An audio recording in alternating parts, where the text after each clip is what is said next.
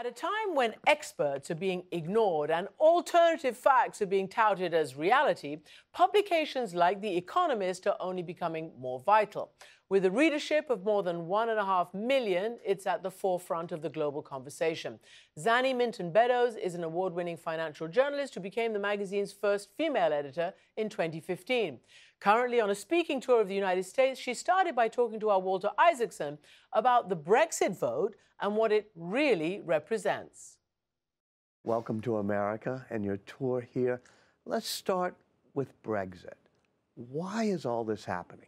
Why did Brexit pass? Why did the referendum pass?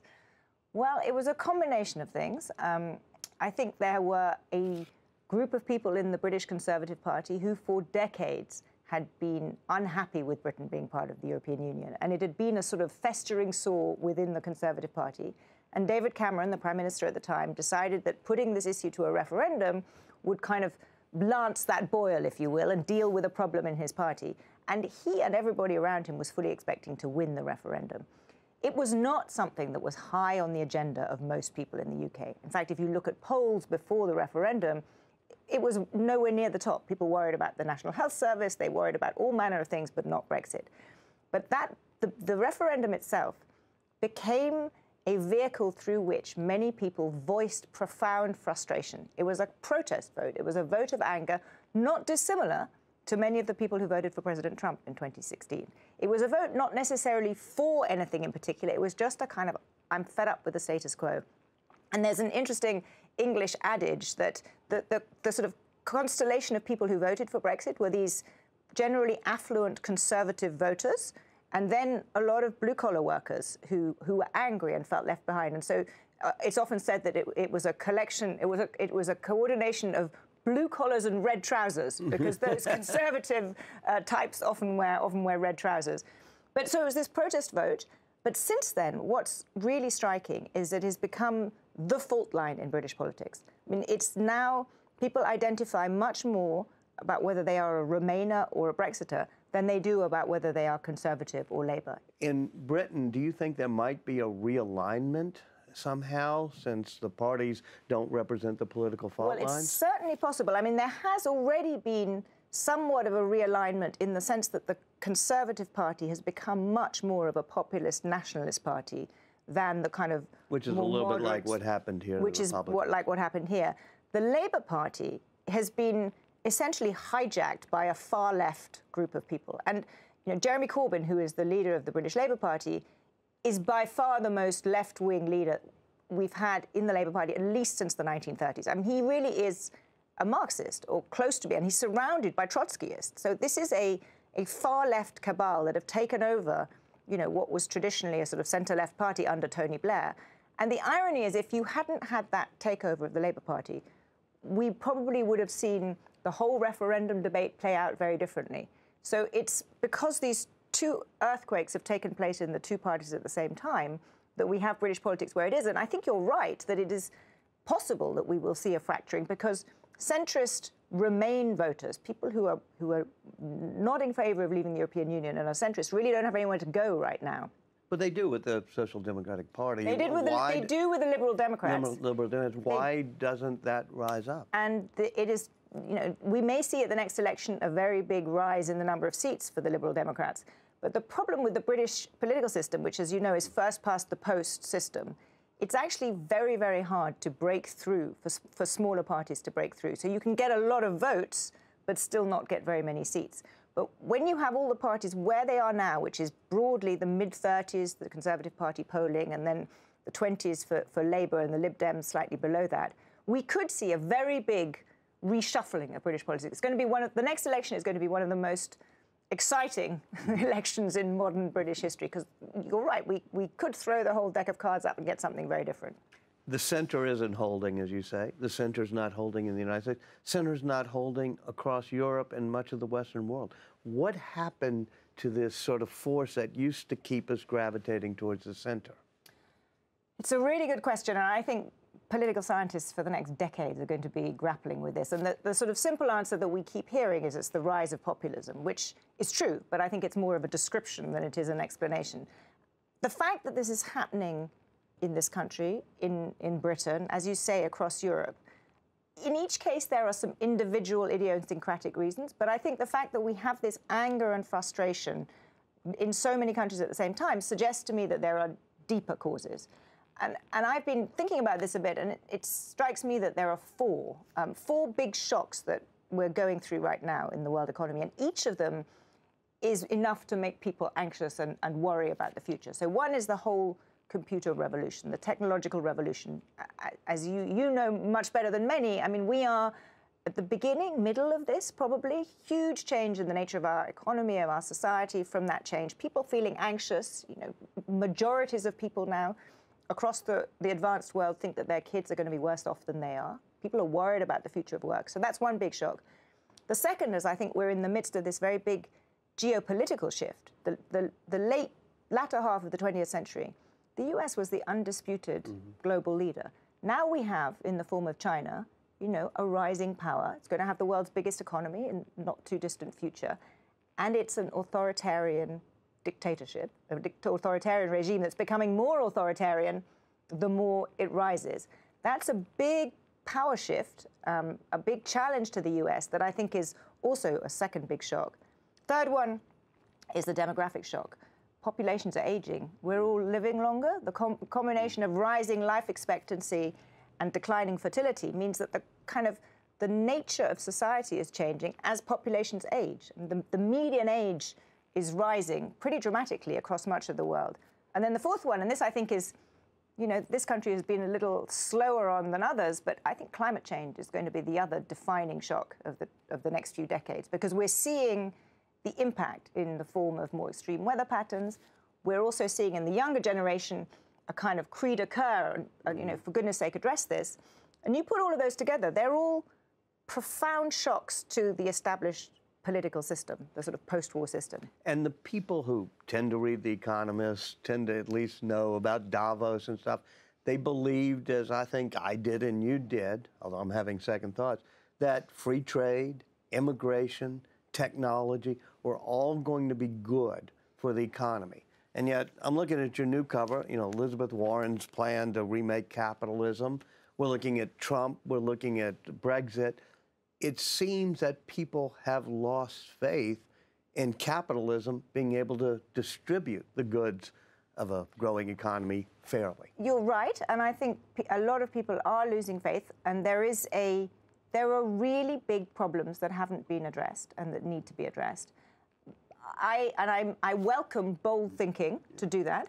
And we, as you see, in that issue of The Economist, we had a long, hard look at Elizabeth Warren's plan, which is breathtaking in its scope, and in an era where, you know, there's a lot of policy by tweet. It's incredibly impressive to have a sort of planned program of that scale. On balance, I think she probably gets more things wrong than she gets right. She identifies a lot of the right challenges, but overall, her particular proposals, you know, some of them would be good, but some of them would have quite dramatic negative consequences. But I applaud I think the bold thinking is exactly what we need to do. I'd rather have sort of bold incrementalism than reckless radicalism. But hey, you're right. There are important things that need to change and that need to be looked at, and that's the silver lining in this period of political turmoil. At the moment, we see a lot of anger, a lot of frustration, a lot of scapegoating, and a lot of, you know, snake oil salesmen pretending that there are easy answers. You know, I don't think tariffs are the answer. I don't think protectionism is the answer. I don't think a drawbridge up kind of mentality is the answer. But we do need to think about what is a positive agenda forward and what is a kind of positive vision for a 21st century US. And over the next few years, I think that's what this country is going to be grappling towards. How old's The Economist? More than 176 years now. We were founded in 1843. And in that period, it has always stood for sort of free minds, free markets, free trade, not that ideological, but believing in what are the fundamentals of what I'll call classic liberal democratic capitalism, free markets. What would you do now to fix that system? Well, that's exactly right. We stand for the classic English liberalism, and whenever I use the word liberal in the US, I have to kind of, preface it by saying classic English liberalism, because it has a different meaning here: individual freedom, economic and political. I think that we need to have a very hard rethink about what liberalism in the 21st century looks like. Actually, last year was our 175th anniversary, and we marked our anniversary with a cover story and an essay on remaking liberalism, and I actually wrote that essay and sort of spent some weeks in the summer writing it last year, and so went through in some detail the areas that were required. And I think part of it is unleashing genuine competition, and that's actually something that Elizabeth Warren talks about. I'm not sure that her specifics reach it, but we've got an economy increasingly concentrated in this country. Big business increasingly building moats around. We need to kind of have a renewed focus on competition. So that's antitrust. Yeah, a 21st century antitrust policy, a kind of pragmatic approach to immigration, which is not complete open borders, but not drawbridge up. There needs to be, I think, as we look forward, the underlying demographics of many countries mean that they will need more immigration, but we need to find ways to make that immigration politically sustainable. It means, I think, in a geopolitical sense, the US and China reaching a strategic, mutually a strategic understanding that they can work together. Because one of the great strengths of the post-war order was that the US built up a system which the US led that was the multilateral, open, outward-looking system. That needs to be modified in an era of a rising China, but we need to find what the new equilibrium there is. So there's a whole load of areas where we need reform, bold reform. The welfare state needs to be rethought. When we're all living longer, pension systems need rethinking, tax systems need rethinking. The rich do need to pay more taxes. There are different ways of doing it, better or worse, but bold rethinking. And I think part of the problem for the Economist reader, if you will, is that many people who have done very well out of this system, out of a system they consider to be meritocratic, the highly skilled, the highly educated, are actually probably less inclined for bold reforms than they like to admit that they are. You talk about the sort of competition between classic liberal free market democracy on one hand and China's rise and its authoritarian state. We've seen a lot of pushback recently, even with the NBA basketball league, pushing back on China's authoritarianism. Do you think that's part of the future of what the West needs to do? Yeah, I think that the West needs to stand up for what it believes in. And I think, therefore, it's important to call out human rights abuses. It's important to stand up for, Western ideals, even if China is an enormous market. And so I think that there is, clearly one area of increasing tension is that China now, increasingly not only won't countenance criticism of what it does internally, it wants no criticism in the rest of the world of what it does internally. And I think that is a fault line, and it's one where the West needs to stand up for what it believes in. How does The Economist deal with China and have to work through its censorship problems? Well, our website is banned in China. Our app is often banned. We write what we think is right. And it's, quite often they don't like it very much. One of the cool things about The Economist over the years is the covers. And they're always clever, maybe even, as the British would say, too clever by half. It takes you a moment to figure them out.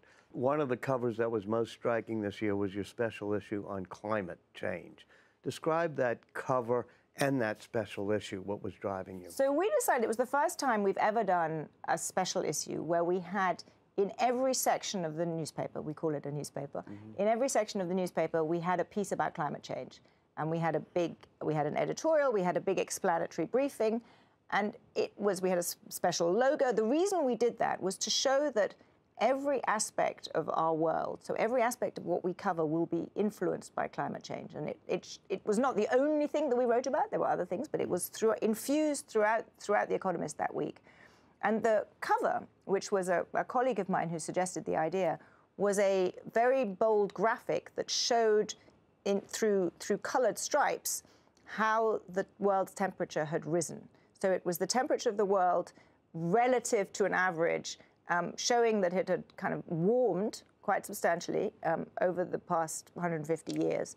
And it showed, because it was basically blue, blue, blue, blue, blue, red, red, red on the right-hand side. It showed very powerfully what had gone on with global temperature. And it's an unusual cover for us. We don't usually. And it was somewhat of an advocacy cover more than The Economist has done in pushing climate. Advocacy cover. I think it was pushing the subject. What was very important to me, and if you read the editorial, you would have seen, is that it was very clearly saying that this issue, the fact that the climate is changing, is going to affect every aspect of life on this planet over the coming decades, but that dealing with it, which requires a profound shift from energy that comes from carbon to energy that doesn't, that has to, in my view, the only way we will do that is by harnessing the innovative power of capitalism to do it. And part of my frustration with the current climate debate is that many climate activists, those people who are more focused on what's happening with the climate, are also then saying that the evils of capitalism and the evils of economic growth have led to this. And I think that that is at some point a kind of dead end of a conversation. The only way we're going to, as a planet, address climate change, and if we don't, to be clear, it's not going to be existential for the whole planet, but it is going to affect hundreds of millions of people as the Earth warms and as we see the ever more frequent extreme weather events. But to counter that, you have to harness the innovative power of capitalism. You have to have all of the elements that The Economist stands for of free markets harnessed to help do that. And we can do that. So it was not an advocacy issue, it was an explanatory issue, and the whole tone of it, and if it wasn't this, then we failed. Our goal was very much to kind of lay out the comprehensive nature of what was happening, but do so in a kind of fact-based, rational, analytical way. Thank you for being with us, Zanny. Thank you. Appreciate it.